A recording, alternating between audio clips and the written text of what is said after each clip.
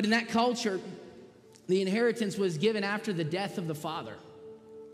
So in essence, what this son was saying to his father is, you're better off dead to me.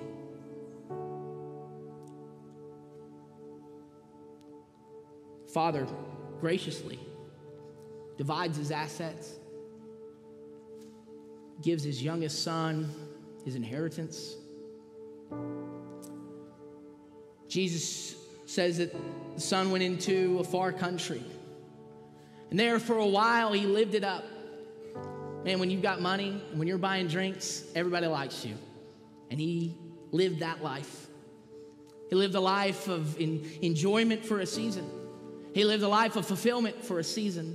He lived a life of popularity for a season. He lived a life where he was in charge for a season. Then a famine came, and the wealth ran out.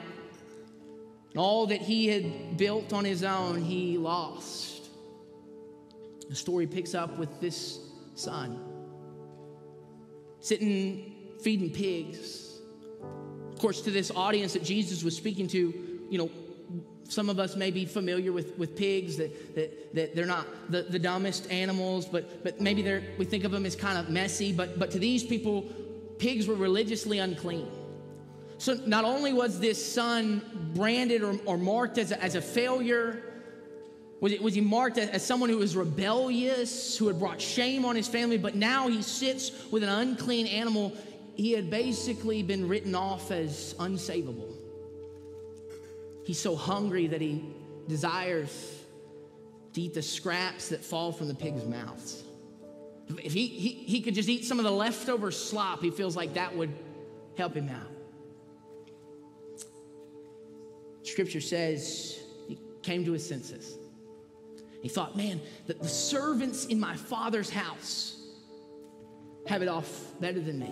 If I could just go back and beg to be a servant in my father's house, I would have it so much better than this.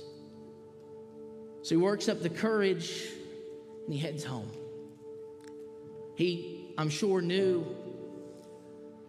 that the law of the day would have said a rebellious son like this was to be taken to the city, to the walls, to a public place, and put to death for his rebellion. So understanding that, the son walks back, hoping to be brought back as a servant, but understanding this could be the end of his own life. Jesus gives us the picture of the father out on the porch, watching. We don't know how long he'd been watching and waiting, but I've got a feeling it'd been since he left. He looks down the road and calls into the house, "Mama!" He doesn't walk with his head as high as he used to. "Mama, there's a little limp in his step, but that's my boy. That's my son." And Jesus tells a story that the father leaps from the porch and runs to his son.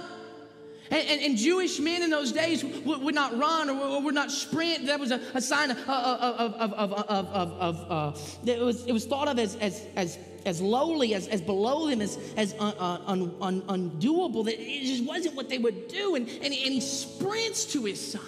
He runs to his son. Now imagine if I was that boy, knowing all that I knew, I would think, man, here comes the sucker punch of all time. He's going to RKO me right here in the middle of the street. But the father reaches the son. He embraces him, welcomes him. He kisses him, which is a sign of honor, places honor on him. But he doesn't just stop there. See, the son had hoped that he could be a servant in his father's house. But his son says, no. Bring a robe for my son. And he covers his imperfections. He says, hey, I want to get some new shoes on his feet because I've got a calling and a plan for him. I've got something for him to walk in. He says, kill the fatted calf. Let's have a feast and a celebration. And he places a ring on his finger, saying, you're not my servant, you're my son. And this is my story, and this is your story. This is the story of God's people.